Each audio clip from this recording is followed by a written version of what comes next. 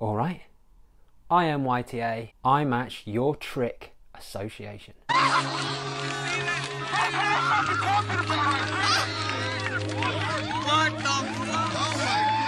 For those that don't know, IMYTA was a legendary street competition. If you won an IMYTA for a period of time, you were the hottest shit in the world.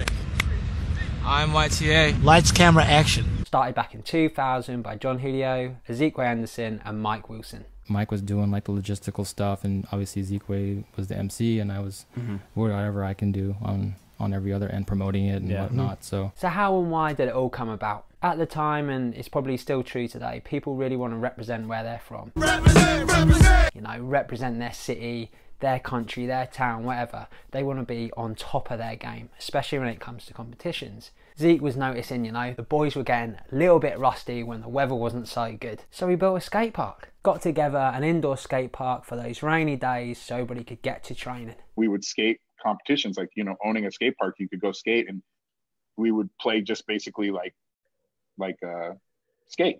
You know, we're like, okay, I did this trick, now you have to do it. It was basically born out of that. At the time, it was only really the comp skaters were making like any kind of decent money.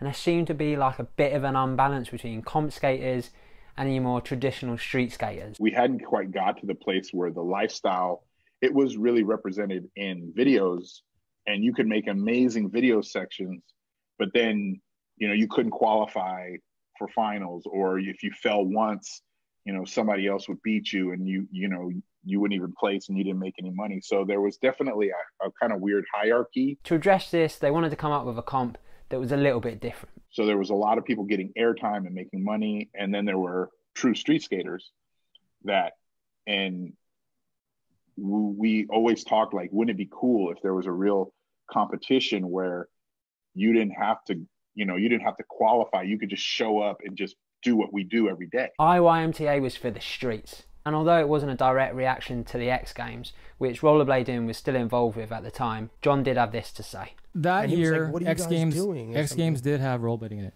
Okay. It did have rollerblading. And that year, I got kicked off the vert ramp because I wasn't allowed to film. And I don't know. That wasn't the reason why we did the street contest, but I was just like, it gave me more like rebellious, you know? Right. Like, oh. It more closely represented the kind of skating we were seeing in videos, and it gave a chance to those people who'd like gain notoriety through these sections to really shine and get a bit of bread for their pocket. It was also a great opportunity for people to just straight up make a name for themselves. If you pulled off something ridiculous at IYMTA, people knew about it. Oh man, I can remember just being so excited. Every time there was a new IMYTA, you absolutely knew there was going to be something turbo in it by loads of people. Everybody was just kicking off. First one was in San Francisco, August 2000, and they continued throughout America and across the world.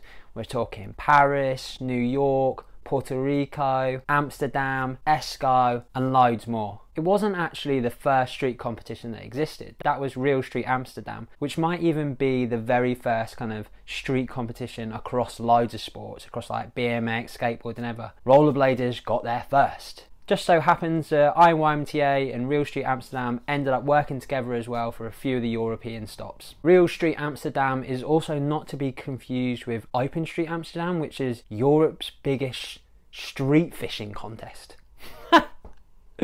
Was anybody else aware of that? I'm assuming people in Amsterdam were. And it looks like an absolute riot. You go on a bit of a tour around Amsterdam fishing.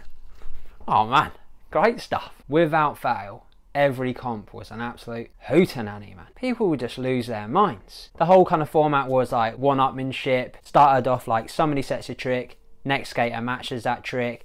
Then it progressed into best trick contest, where it was a bit more of a freestyle event thing. And people just went absolutely insane. I mean, of course it's going to happen. Like, you get all the best rollerblades together, a mental crowd just like baying for it, come on. People will just do stuff well out of their comfort zone, stuff they've never done before, stuff that's like never been done on rollerblades before. It was incredible. Over the years, there has been some ludicrous tricks. and I'm going to go through a few of them. It is about to begin. I'm going to start off with Jeff Frederick's 2001 Bercy Paris. Bercy, absolutely incredible location for a skate competition. They actually had a competition inside as well as outside. Man, just a superb location, and Jeff Frederick's always, absolutely always got stuck into IMYTAs. He loved a bit of it, man. Now him and Shima were going back and forth, and then Jeff decided just to go straight over the wall, 540 to drop. Going over the wall is definitely like a little bit of a harder one than going over the ledge, you know, because you've got to get that height really quickly, and then it's like a solid drop. You don't have that like time to really launch out and like soak up the landing with like rolling away with speed, and he's like hit the floor. I mean, the hand does go down, but I reckon even if he didn't put the hand down, he still would have landed it, which is why I'm including it, and it's just raucous. Shima followed it up, like he fired off a 540, this time going over the ledge, so you know, doesn't have to jump as high, but he jumped longer, landing was cleaner, rolled away a little bit smoother. Wow, absolutely bananas. Shima progressed into the final where he did this. Royale across and down those proper thick cover ledges. I mean, the crowd was absolutely lost the plot after that, man. Incredible moment. It kind of set the pace for all of Shima's appearances at IMYTAs, really. I've seen that clip just so many times. I just don't get bored of it. Can't believe it's like 20 years old. Still an absolute banger. I can remember being really pumped at the time of seeing it. Whew. It also seemed like the security there were pretty sound as well, which is quite rare. Simple. This is your thing, okay? Yes. I'm organizing what's inside. Yeah. Sure. Yes. Outside, it's the place of everyone. So yes. we are open to that. Sticking with Shima and Jeff, as they were always involved with a little bit of excitement, and especially as people seem to be getting back into stair bashes or stair rides, whether that be in or out of grinds. Shima does a fakey 360 disaster stair bash.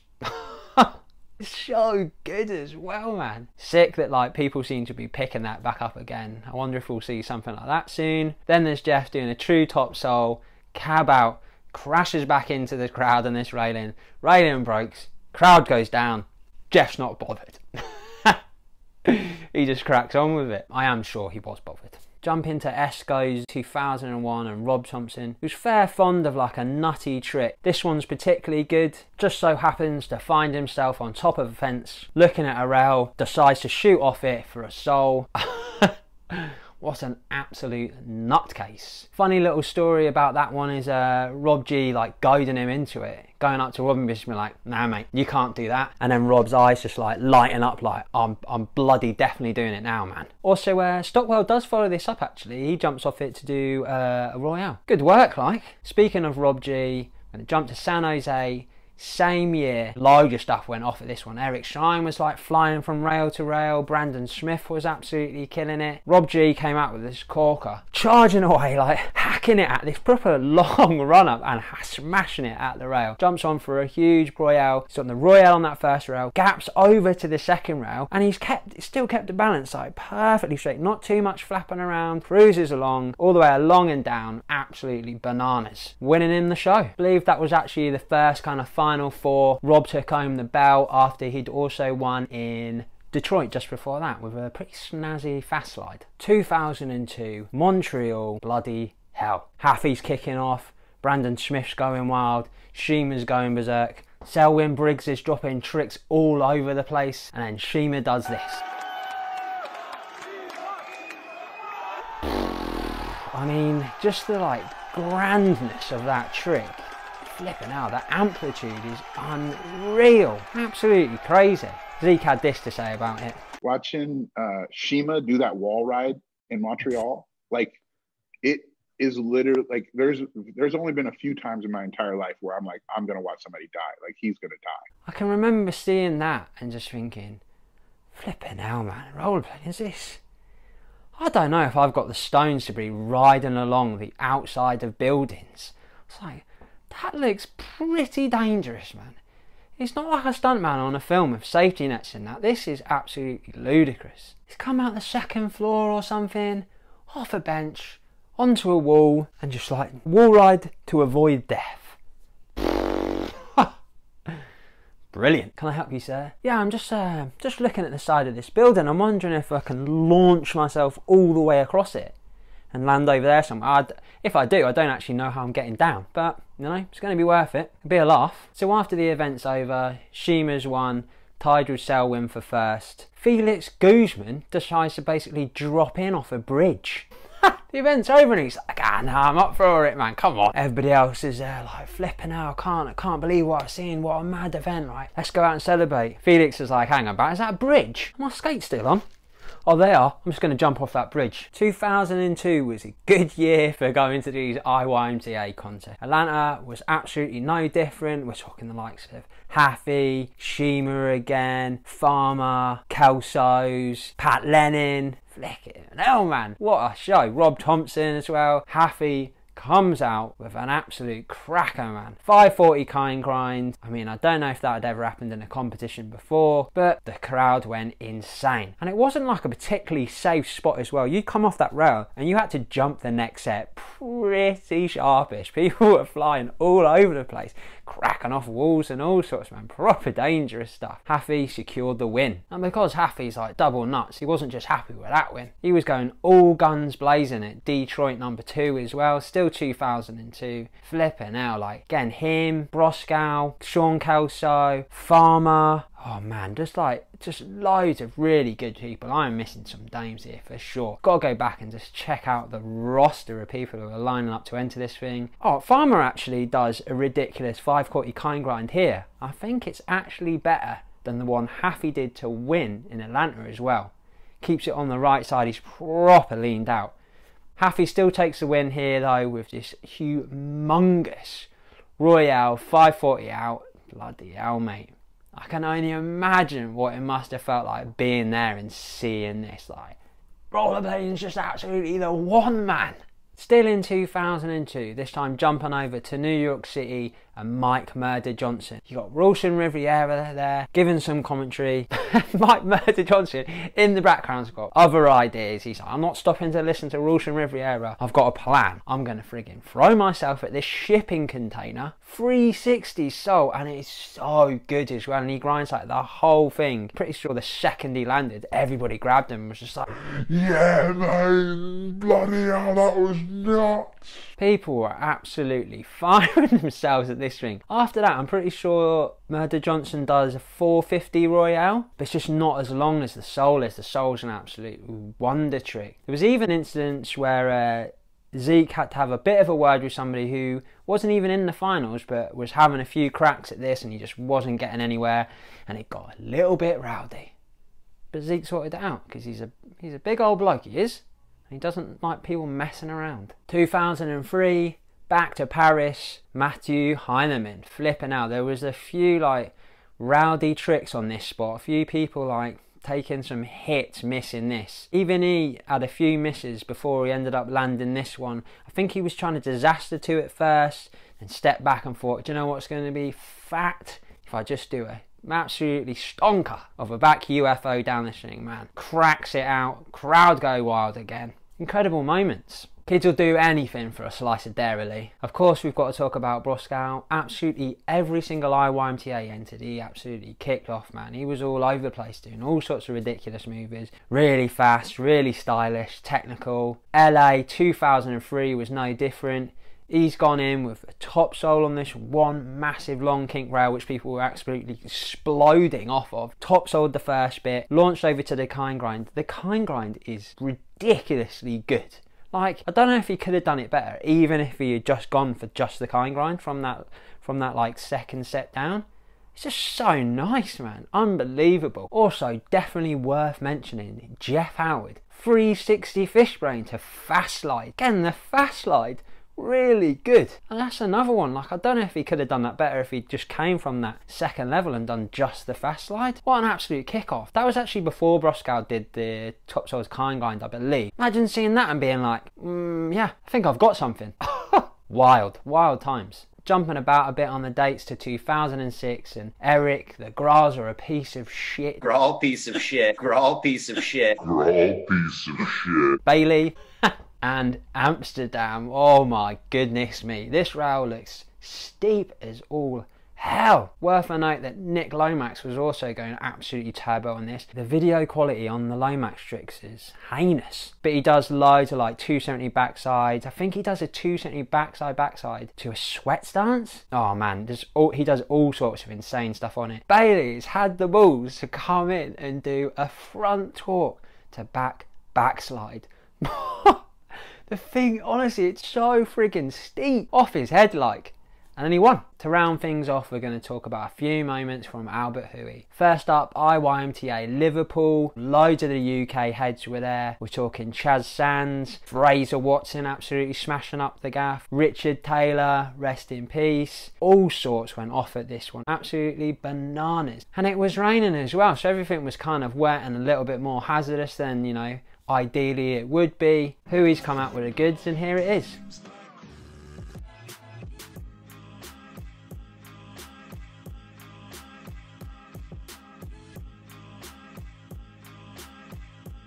Sticking with Al Hui, the last time the belt was ever handed out, because Al still got it to this day. It's a really nice looking belt as well, proper WWF style. Now there was a bit of a fiasco with this one. There was like security guys kicking us out every day. It had to be moved from the actual, like it started on one day and then finished on a different day. And the cops actually called an end to it as well. And then on the last spot, I did my last trick, the one that won, and then like Shima was over on the right, like soling off this roof, and he was trying to transfer down to top, so he definitely would have won if he had done this, but we got kicked out before it all happened. So. And Al took the win. Al jokes that he actually called up the police to get the thing like wrapped up so he could bag the win. Well, I actually called the police. It was me. You get called the cops on IMYTA. And I believe, because this is what he says, he's the only ever person to get second place as well. In Amsterdam, it was so close that no, they had to give him something, so they gave him second. The IMYTA competitions were the source of some like momentous tricks in skating history. Absolutely incredible. They pushed the boundaries of rollerblading. They got people onto pro teams. When Al Hui won that Final Four, he went from like USD European team rider to actually like full on USD Pro Rider. They've also inspired other street competitions as well. Now this is just a few of the amazing tricks that went down over the years. I've tried to stick to like the winning trick or like tricks around that or tricks in the final, but there is plenty more. Let me know what yours were. Let me know if I've missed any absolutely ridiculous moments. And although there's not been an IYMTA for a couple of years, there is still a glimmer of hope they might come back. The most common comment was that you were going to bring back the IMYTA. Did you see that? Yeah, I did. And it's funny because I, on the under more recently, been kind of working on it. So, I mean, I don't have anything solid yet, but it's looking pretty good for... That's good. I mean, I can't announce anything yet about that. But you would like to bring it back. Oh yeah, I think everybody would. And just one more little moment from the very first IMYTA San Francisco 2000. It was the day before the comp. They're all looking at this rail. Julio's there with Eric Shrine, Kevin Gillen, and Chad Muska happened to be there. And Julio's thought to himself, I was like, weird. This fool's not going to do this. Yeah. Yes man, he's not going to do it. If you like the IYMTAs and you've missed them, give this video a like. Chuck us a comment with your favourite moments. If you want to support me, there's a Patreon and PayPal donation link. And I'll try and do some more videos like this. Spotty dog.